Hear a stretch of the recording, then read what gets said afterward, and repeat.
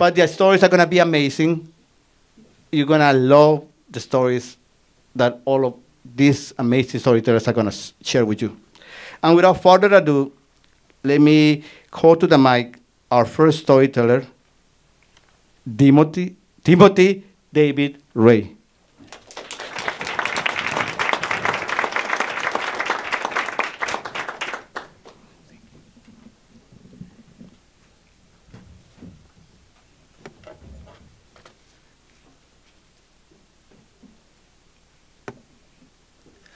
No demand for the Black Irish.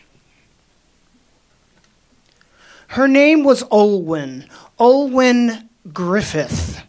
It was the summer of 1993, and she had come, like so many Irish before her, on a year-long visa with a dream of immigration and an attempt to flee Ireland's poor economy and lack of jobs.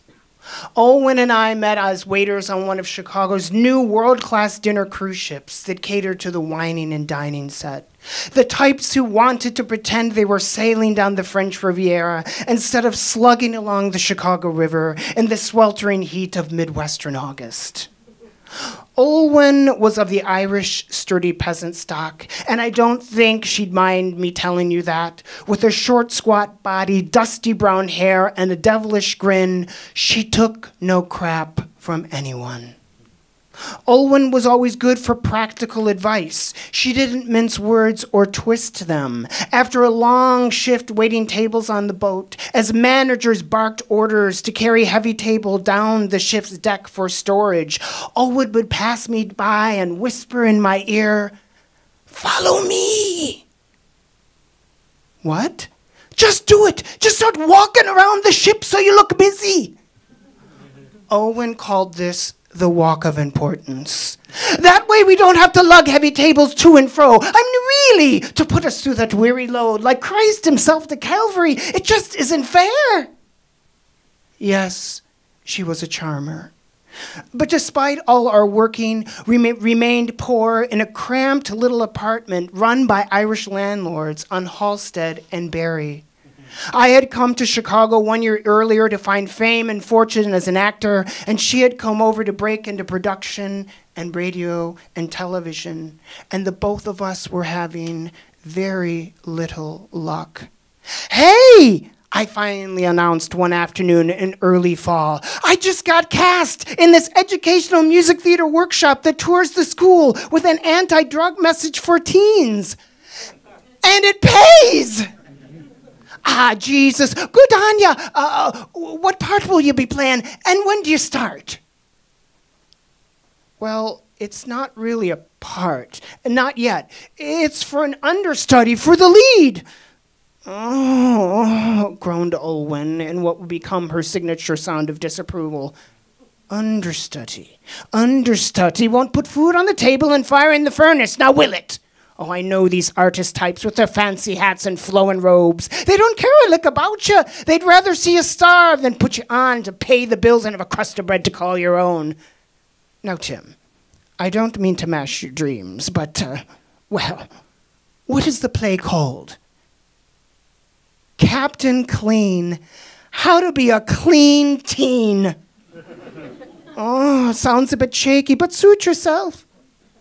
Well, Olwen was right. The producer-playwright never did put me on, but when I wanted to quit the show, she didn't want to let me go either.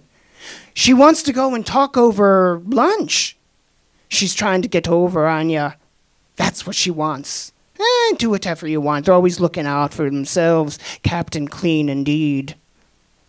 Later that afternoon, I crept back into the apartment and found Olwen sitting, waiting for me at the big wooden cable spool, our only furniture in the place.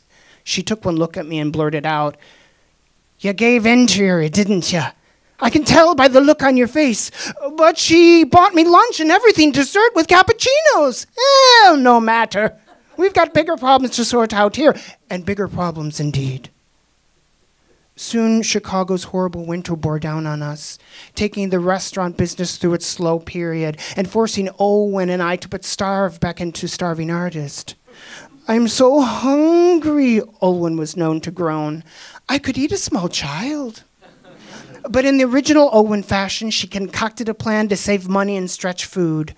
What was it, I wondered? Some detailed fiscal plan? An ancient secret derived from the years of the potato famine? Owen reached up into the bare cupboards and pulled out a bottle of whiskey and poured 2 hefty shots into a mug. There you are. Now drink it down. Like mother's milk it'll be. You'll sleep like a babe and won't wake up till noon. There, I've just saved some money off our morning meal. Then we'll make a casserole like the Italians full of corn and such and feed off that for a week. Oh, Jesus, it's brilliant to get us through this, the winter of our discontent. The winter of our discontent. That's what we called it. And that whiskey and casserole got us by. We drank and ate our way through every made-for-TV movie. Owen, a former film student, deconstructed Deliverance, danced around the apartment to Toot Sweet from Chitty Chitty Bang Bang, and waited in absolute anticipation for the BBC's next installment, with Laura Linney as a Marianne Singleton discovering a very homosexual 70s San Francisco, and Amos and Maupin's Tales of the City. We even managed to scrape a few pennies together to see Disney's newest adventure, Lion King. I felt like that little lion was me, Owen bawled at the movie theater, just scratching and making his way in the world, climbing up that peak and triumphant over all. The winter drew on. Owen told me about Irish culture. I told her about race in America. She recounted Ireland's religious strife. I talked about being gay and not totally comfortable with it. We argued race, politics, and viewpoints, swapped stories and disagreed. What was really going on in that little apartment? Distractions from disappointments and enough grace to get us through.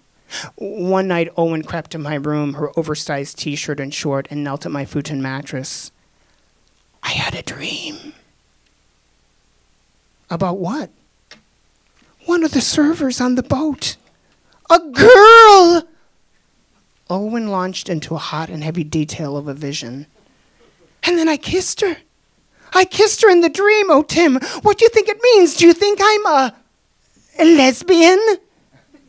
She said lesbian as if she had just uncovered one of the pod people from Invasions of the Body Snatchers. I don't know, I mean, so what if you are? It's not a fate worse than death. Oh, Jesus, I couldn't be. Well,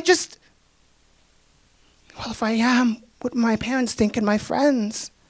I didn't have an answer for that. I didn't know how lesbianism fit into the Irish canon of sinners and saints. Summer seemed to come quickly, and Olwen's visa had run out. Her immigration dream would have to wait.